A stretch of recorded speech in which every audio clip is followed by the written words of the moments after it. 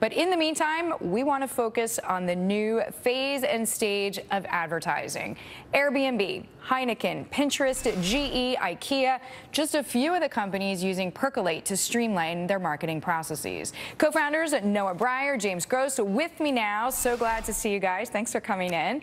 So the new face and stage of advertising, what do your clients want most from you, Noah? Well, really what our clients are using us for are orchestrating their global marketing, really kind of figuring out how do we make sure that we can make this work across the globe. We're working with some of the biggest brands in the world, some of the biggest marketers in the world. How do we make sure that in every market the advertising looks the same, feels the same, is governed in a similar way? We can actually kind of make it work across television and radio and print and social, Facebook, Twitter. Brands are producing ever more messages across ever more channels. So James, I know this business is rocking. Everybody I talk to says Percolate is doing it. If you take a taxi, you guys have your nice orange, taxi banner, and a very noticeable. But even for people who know advertising, it's actually kind of hard to understand exactly how you do the magic that you do. I feel like we should be cueing songs.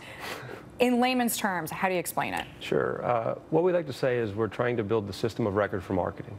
So the best analogy would be for what Salesforce has done for sales, what SAP and Oracle did for operations and finance, we're trying to do for the entire marketing process, right? So much of marketing operations and the ability for the CMO to understand everything from planning to production and publishing is very analog. It's not done in a way where they have tremendous oversight like Salesforce gives you for a sales organization. Because just to kind of interrupt there, I mean, the CMO is judged, right? The chief marketing officer is judged on, like, if I'm that person, my boss is going to say, like, what did you do to grow our brand, and prove it. So you're basically giving every CMO the tools to do it. The dashboard, yeah, exactly. And giving data and knowing who to target and how and on what kind of platform. Yeah, and allowing them to manage the entire process, right? So managing from planning and strategy through the production, through the development, through the distribution, through the analysis, so giving them a full closed loop. All right, so what's the difference, James, between working with GE and then working with Blue Bottle Coffee? Sure.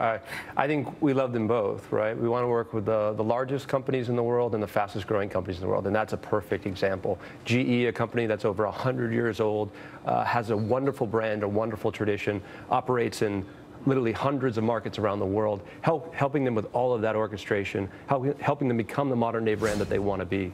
For Blue Bottle, it's taking a systems approach from day one, not mired in the traditional way that most brands went to markets with hundreds of agencies, being able to use technology and software to scale their operations from the very beginning.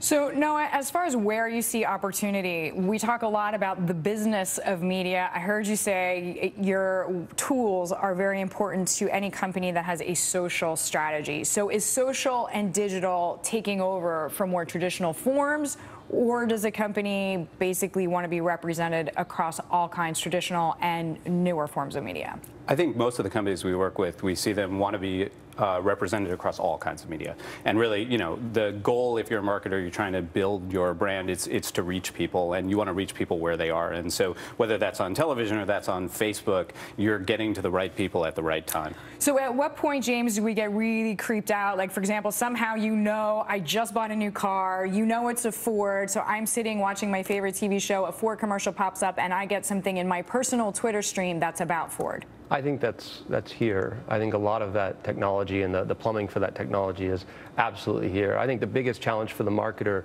oftentimes, though, is not how to reach the person that they already reached. It's how do you convert that next customer, and how do you build that amazing brand that everyone wants to be around? Before I let you go, I know you had a big fundraise recently. What are you doing with the money? We're continuing to hire. We have 215 people. We're opening a big office in San Francisco, building out our second product office there. Started the year at 5, we'll be 50 there by the end of the year. We're open in London, Austin, so continuing to go around the world. All right, that's why you have to be doing extra good work for Blue Bottle, obviously. Great to see you both. Thank you for coming in. Noah Brier, James Gross joining me there from Percolate. We have a very quick break to